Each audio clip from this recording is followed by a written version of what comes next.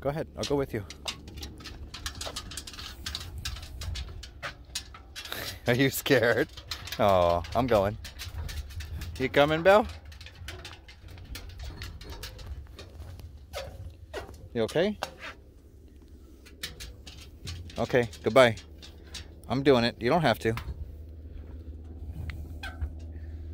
First, Blue. You need some help? I gotcha. I gotcha.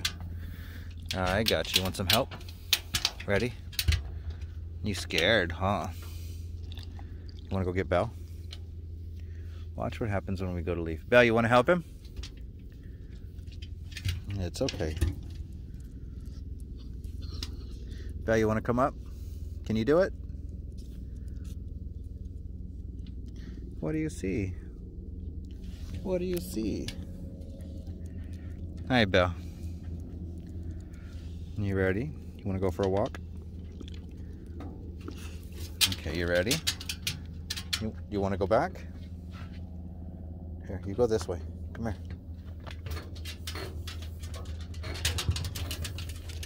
Watch him get a little bit more excited. There you go. Bye, Belle. Bye, Blue.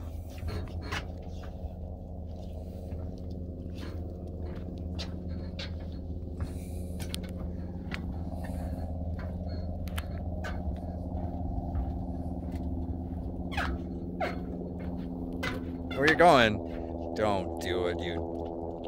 Go ahead, drink some water. He's doing it again. This is the third time I've seen him do this.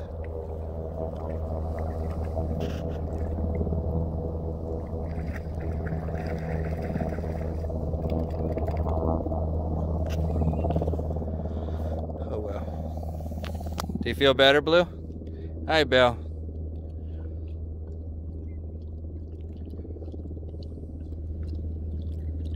See him running a little bit.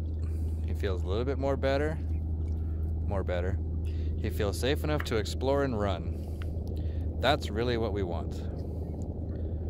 Thank you, Blue.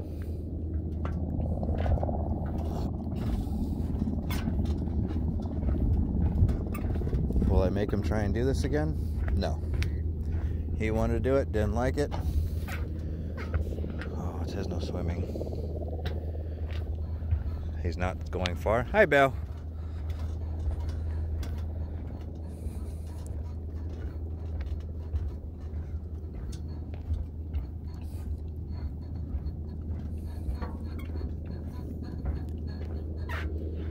He's still there.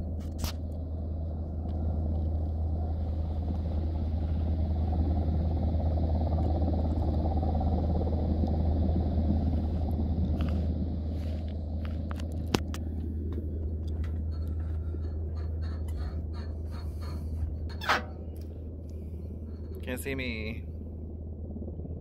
It's so bright. You going potty?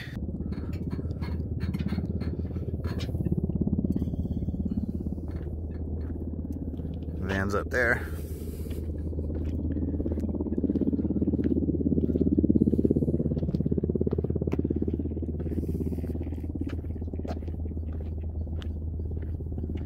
Thank you, Belle.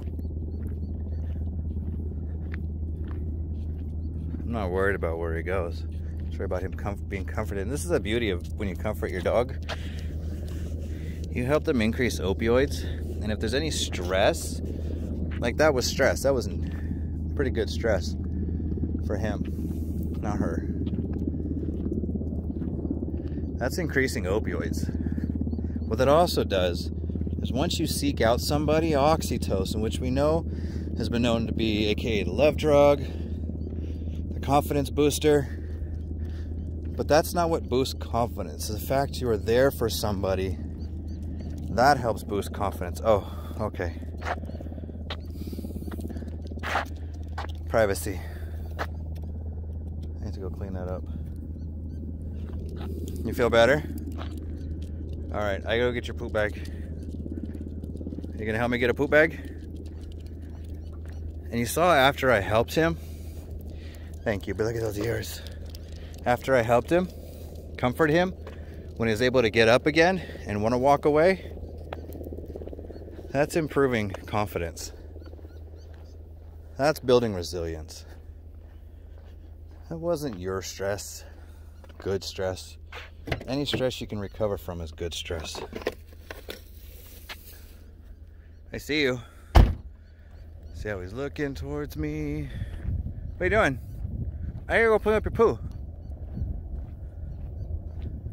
He's out going to be able to go walk around, run around, smell around. And that's really what you want with a dog. To be able to feel safe enough to explore and come back when needed. Where did his poo go? Oh, there it is. Gotta pause this. All right. Now that we did that, now we can talk about attachment theory. Does your dog, when they come to you, do they have to be around you? Can they be around you and walk around you? How about, do they have to be right next to you? Will they ever look for you to see if they need you? To see where you're at? To see if they're on the right track or if anything's happening? How long before they actually want to come back and ask for your help? And not just in a panic grief situation where like, oh, mommy, I need you, or daddy, I need you. Thank you, Blue. But just to stop to check in. I'm going to the van. I'm done. Taking pictures. Thank you, Belle. Is that too much? So they also know their limitations, just like us. Go ahead, you're okay. You want to cuddle?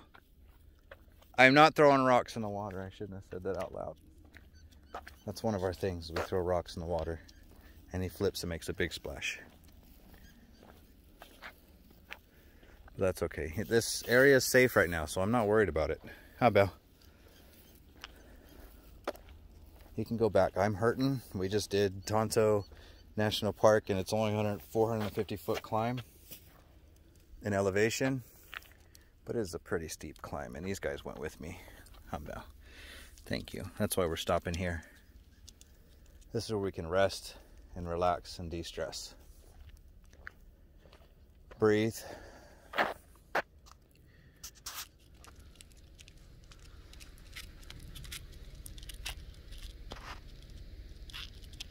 And then get moving again. That way I don't try and cause any accidents.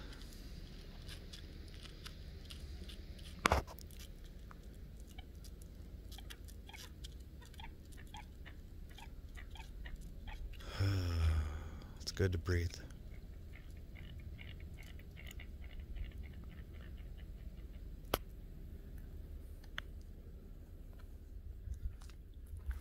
He's licking his foot.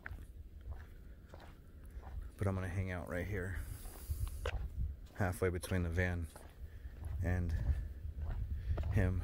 Well, closer to the van. But this one, she's 15, still makes me nervous. Hi. Thank you. Thank you.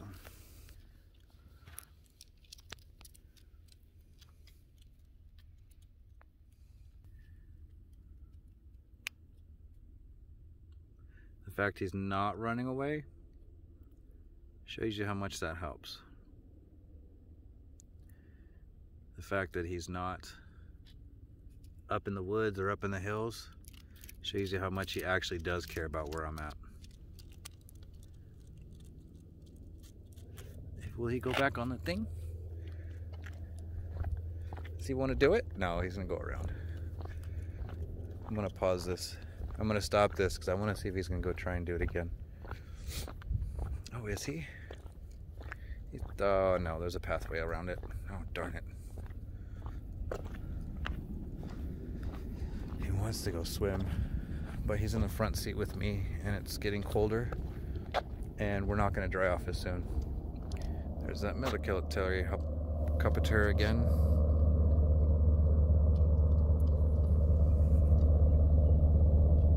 What a trip. Anyways. This is Scott with EffectiveDog.com. And if you really watch, he does know where I'm at. Alright, I'm going to end this. I want to see if he'll go back up. Hi, handsome. You want to do it again? You want to cuddle? Yeah. Belle, what did he do to me?